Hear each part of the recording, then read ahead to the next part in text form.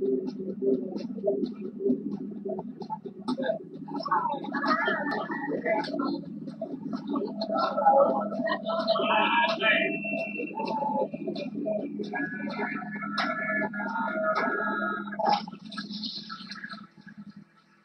everybody, my name is Chris Hayner. I am from Zap To It, and we are clearly here to talk about Gotham. We have so many of the cast here today, so I'm going to go ahead and bring them all out. Drew Powell, Jessica Lucas, Aaron Richards, Corey Michael Smith, Cameron Bikendova, Robin Lord Taylor, Ken McKenzie, Morena Baccarin, Michael Chiklis, Sean Pertwee, David Mazouz, Chris Cha, and executive producers Danny Cannon and John Stevens. And I'm going to start with the man of the hour, Jim Gordon. Ben, things were left with a bit of clarity for Jim at the end of last season, and he set out to find his one true love. Yes. So where do we see him when we pick up? Well, love affairs in Gotham don't go so well. He did his best, but unfortunately things didn't work out. So we're 6 months in the future, and the monsters that have been unleashed on Gotham at the end of season 2 are turning the city into utter total anarchy. And Jim Gordon is a bounty hunter, taking out the monsters and getting paid. So it's a really dynamic beginning of season 3. So is it safe to say he is not immediately reunited with Lee? That's all he wanted to know. I made it all about myself. It's really about you. Their road will be long and winding. Yeah. Well, Morena, what can you say about what Lee has been up to? Because it's been a while since we've seen her. Not really what she's been up to, it's who she's been up to. What? Oh, Lee, went through tough times. I think she was hoping Jim would come find her and rescue her and all that good stuff. But, the losing of their baby and the way he went to jail and everything. So she's had to piece herself back together. And the way we start the season is with Lee, not with Jim, and perhaps with a new love interest. What? This is the first time hearing about this, folks. This is very upsetting. Well, we hope that will bring her back to Gotham nonetheless, because it's Gotham City. It's where she belongs. It's where all of us belong. There is an elephant in the room, and it is there are 2 Bruce Waynes. So for Danny, Steven, and for David, what's the deal? What's going on? Can't say much, can I? The thing that I really wanted to make clear going into season 3 was that they're 2 different people, but for some reason they look exactly the same, have the same kind of mannerisms, and are basically almost the same person, but they're not. I'm not making any sense here. I really don't know how much I'm allowed to say. What I will say is that it's been a blast to play 2 completely different people in the same workday in the same couple hours. It's been confusing on set, as Sean testified to. Confusing, yeah. But it's been so much fun, and as an actor, it's the opportunity of a lifetime. In terms of giving away stuff, you guys should take that. Well, we moved from the premise that you can't have too many Bruce Waynes, so we built another one, and that David doesn't work hard enough, so we make him work twice as hard now, which helps. When the character comes into the world, our point of view in the new Bruce Wayne, you'll see, is like he comes in perhaps not knowing what he's there for, but he was created for a reason, and he has a mission which becomes clear to him over the course of the season, and he's going to have a huge impact both on Bruce's life and on Selina's life as well as it goes forward. Well, and David, for you, how are you enjoying? David does work hard, by the way. So. How are you enjoying Rockstar hair? It's a wig, and I hate wearing that wig. They put about 50 to 100 pin curls in my hair, and it just hurts by the end of the day. But it's okay. I'm sorry, complain about that less, because eventually pin curls won't be an issue. Well, Sean and Chris, clearly Alfred and Lucius are the 2, I feel like they're the only 2 adults that seem to 100% care about Bruce Wayne's best interest at this point. So with any sort of danger this poses to Bruce.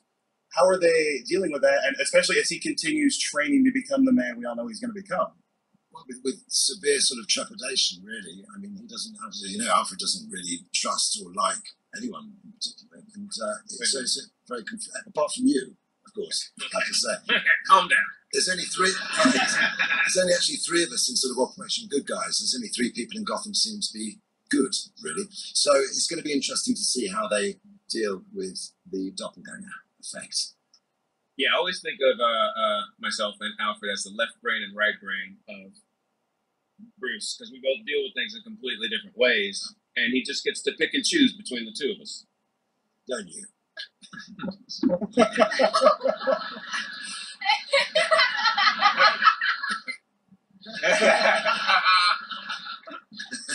Well, Cameron, if there is anyone besides Bruce that is Selena's best friend, it is Ivy. And as we know, there's a new version of Ivy coming to the show this season. Yeah. How is their friendship holding up? She feels bad we told her she couldn't say.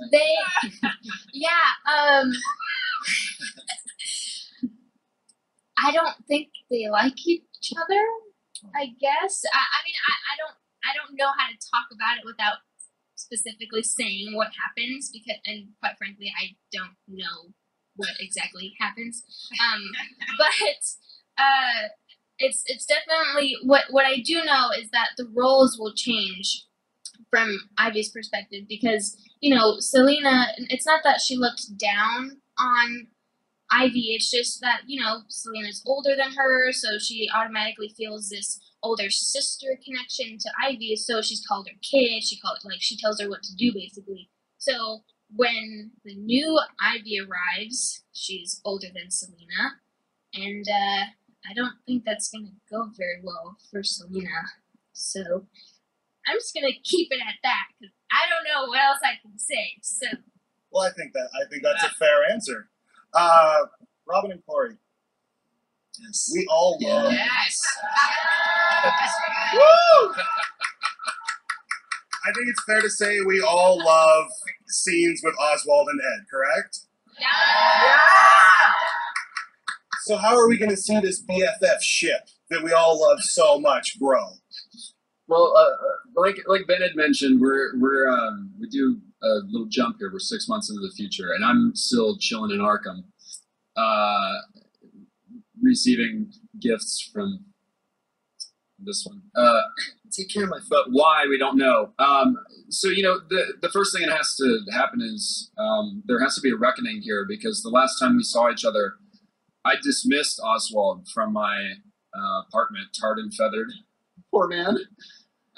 He deserved it. So in Oswald's style, will he seek retribution, or will he kind of become, be willing to be friends again? Oswald. Well,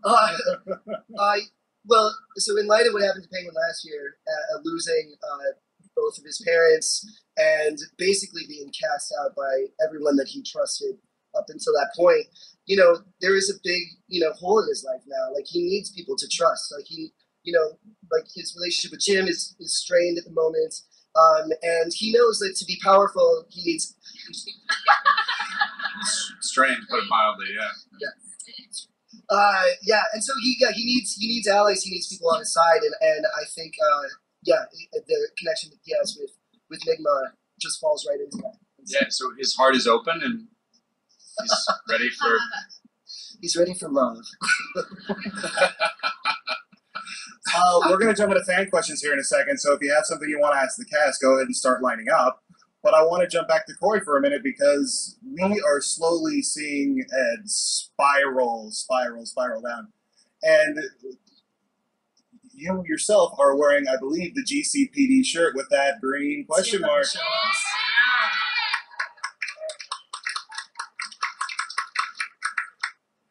So how close are you going to be getting to Riddler this year? Are you looking forward to kind of taking on more and more of those character traits? What I think is really exciting is when I get out of Arkham, I'm a completely different person here, and it's kind of this clean slate.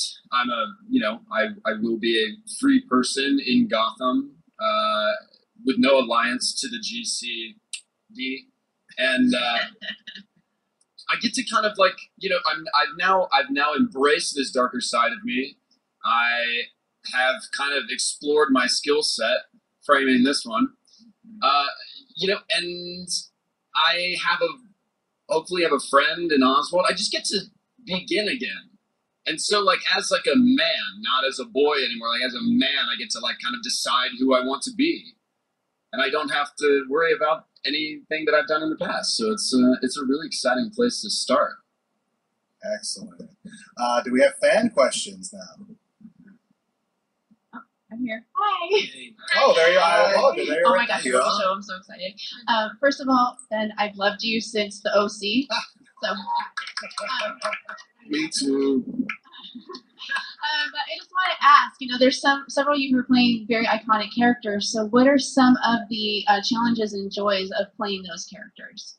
Oh, well, I think we all, understood the responsibility that we had to be true to the origins of these characters in terms of at least the sort of, aesthetic of them, their demeanor, their ambitions, things like that. And we also got to create them anew. We got to, infuse them with our own special take and bring life to them in a brand new way. And so I just did the same thing all my castmates did, and I think did a pretty good job, right, guys? Yeah. Thank you.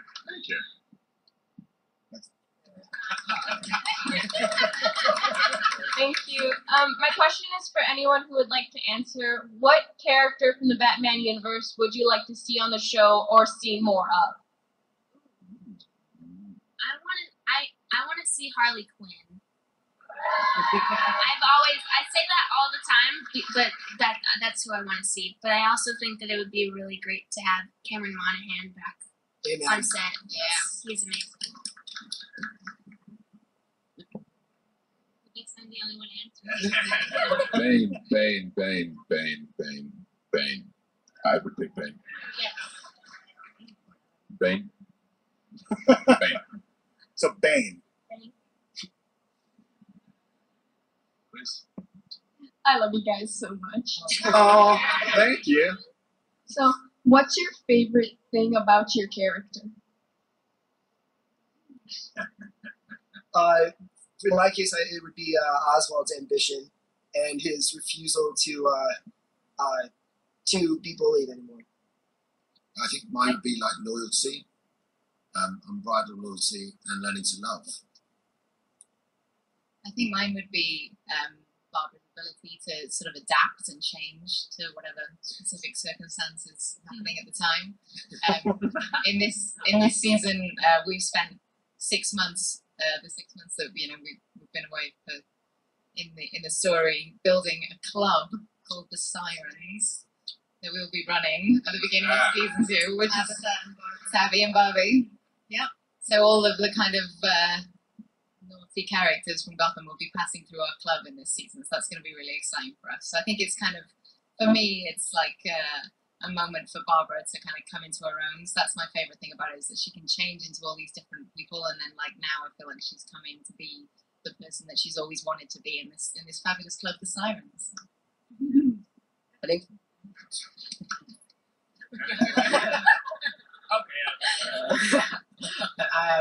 I think for me, it's Bruce's maturity. That I think a lot of people, Bruce goes into situations and he handles himself as an adult, and people in Gotham treat him as an adult, and that's something that I love about him. My favorite part about Selena is her complexity. I find her to be full of contradictions. She's honest, she's brutally honest, but she's also very dishonest. She's lost, but she's very confident. She's intuitive, and I just love how complex she is, and I love that she's so emotional while she's trying to hide her emotions. So that'd be the main thing that I love. Mine for Tabitha is her physicality and her presence. I love that she can wield so much power without having to say much. Yeah.